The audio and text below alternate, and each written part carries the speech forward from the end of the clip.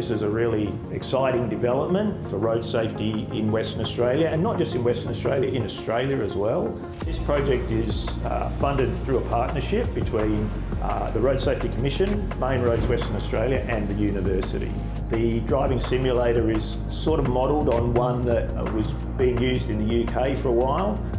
It looks essentially like you're on the road driving. It's going to allow the university and other institutions to research some things which are very difficult or dangerous to research inside genuine vehicles. The simulator has a motion system underneath a genuine vehicle and a very large wraparound visual display for really good immersion.